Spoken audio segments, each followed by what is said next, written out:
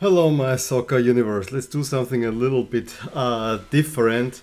I was very much in doubt how I should do the videos now going forward. I wanted to talk about Le Classique in France and also Kylian Mbappé. I don't have much time tomorrow to do it. I also know I want to talk about the Clasico, but then there's a midweek fixtures. And so I decided, okay, with a little time, let's just make a Clasico video and then talk about everything that happened in Spain over the past two match days then. So past weekend and the upcoming midweek fixtures in a separate video. So I think that makes the most sense for me. And tomorrow then I will have probably the time to talk also a little bit about what's happening in France and a little bit catching up there with the general ideas as well, because I honestly really have only seen PSG beating OM, but there's also a little bit Spanish and Barca connections there. In any case, the Clasico. Overall, I have to say it felt very comfortable for Real Madrid. I really gotta say, for most of the time, I thought that Real Madrid is gonna play this home, and to the point where I even thought when the third goal went in, that was then disallowed from Benzema, that this could get ugly, and Real Madrid is now taking revenge to what Barcelona did to them earlier this year. And maybe that's my only real criticism of Real Madrid, that they probably didn't go that much for the jugular, because Barcelona were right there for a taking, and you could see it actually in the first two goals. It epitomized everything there. Barcelona having loads of this possession, but being slow and sluggish and not really having an idea. And I honestly, yes, hindsight is 2020, but I heard so many discussions about the lineup, and I really think that Xavi got the lineup wrong. You cannot play a turtle like Busquets in such a game. The energy for Barcelona came as soon as he brought the younger players on. Yes, on an potentially tired Real Madrid, although they didn't have to do much. It is easy to spring on young players that have energy, but it was Ferran Torres, Gavi, and Ansu Fati that really turned the game around. I also think that he should slowly try and give Frankesi a little bit more time, because he gives you a different energy. He is young, he is aggressive. Yes, he does not have the fine passing of a Sergio Busquets, but I think this is what Barca would need if you really want to go into a new Barca mode. Real Madrid is much further along, and I mean Fede Valverde and Vinicius Junior in there are great, and then they still play the old guys with Modric and Kroos. And did you see the first goal? I mean, it was a Barca attack that got intercepted, and Kroos, he's not sprinting. I mean, he's running. He's in a duel with Busquets, who, you know, he is probably the only man on the pitch that is slower than him. He is stronger. He plays it again to Vinicius Junior, who of course has loads of speed. The Barca defense do not know how to defend him. He goes through, his shot is saved, but it bounces all the way to Benzema, that the Barca defense forgot, and he can pick his corner and make it 1-0 for Real Madrid. And that almost settled the game already. It was not the winner, but even the second goal was of a similar quality, where it was a cross in that Eric Garcia, who honestly should not play for Barca. He might be a great footballer, but he's for sure not a great defender. I mean, the goals that he caused already, and especially the one against England here also, he gets his head on the ball, makes the ball sharp, it goes again to Vinicius Junior, who then is duly stopped. However, the passing goes a little bit out to Ferland Mendy, who can pass it back to Valverde, and as soon as Mendy plays the ball to Valverde, you can see 8 Barca players in the box, and no one is marking any of the Real Madrid players, who all are standing around, and Valverde again can pick his corner, make it 2-0. It was that easy for Real Madrid. And I think this was the only problem for Real Madrid, that it was that easy, that I thought that we again, without much effort, we can move on. And then actually Barcelona made it for a short period a game. We have to mention that after the 1-0, Lewandowski had a golden chance that he usually buries, so it could have made it 1-1. also have to mention that when it was 2-0, there was a challenge on Lewandowski that I think Carvajal is just right. It's just all right. I mean, I think Lewandowski also wanted that penalty, so I think I was all right in the end. It was not given. It would not have been overturned at VAR. But if it was given, I also could have understood. So I think this was a potential tough call. The goal that Barca scored was well played. The way that Ansu Fati, again, he came in, plays with Lewandowski back, he's into the path of Ferran Torres, who can put it into the empty net. That was actually brilliantly played. And at that moment, I really thought that Barcelona might rise from the dead, because they were dead for most of the game. But bringing on the young ones, and I mean, Xavi, I think he needs to have his emotions a little bit more under control, because he's always at the risk of a red card. I mean, he constantly gets a yellow, but at least he brings some fire that is needed for Barca. That was okay. He comes on and he changes definitely the dynamic of the team. I was a little bit surprised that Pedri came off and Kessie came on. That actually then thereafter came because Pedri is amazing, but I think with Pedri you also need to manage the minutes.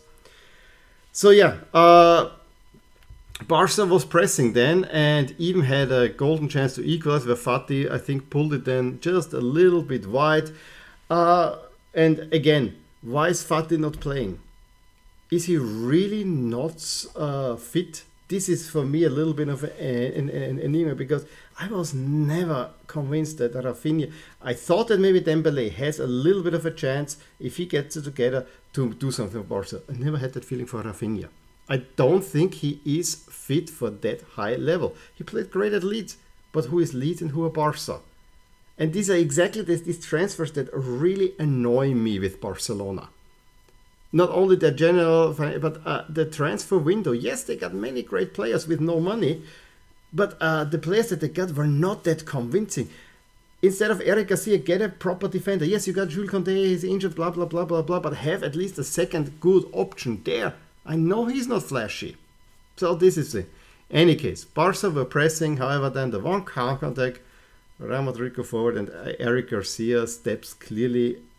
It's a stupid tackle. I mean, Rodrigo has the ball, he plays the ball, and the way he steps in backward onto the foot, did he really think he will get the ball this way? It is a clear penalty. It didn't look maybe at the first time, although the way that Rodrigo fell, but first replay, it's clear that this is a penalty. It's 3-1 and it is the right result. I think it could have been even more overall. I think Real Madrid were really, really comfortable until they weren't. But then just a little bit, you get the penalty, it is through and the game is done and dusted. Of course, Barca president going to the referees and demanding why didn't they look at the penalty. I think it's just polemics. Barca needs to eat a whole lot of humble pie, especially when I look at the upcoming program. The whole season can end right there. Play Villarreal next, which they probably will win at Athletic, so they have a home set, Villarreal Athletic Club. But 2 tough games. They play Bayern Munich, also at home, but all 3 of these really, really hard, and then Valencia away. I don't see it getting easier. October is a really, really, really tough month. You already lost to Inter, you're most likely out of the Champions League, you're only 3 points behind Real Madrid. But now you need to show character, and this was the first time that Barcelona went behind in a game in the league, and they didn't do anything. I just think that the project is not far enough yet, and the people in charge are not willing to admit to this.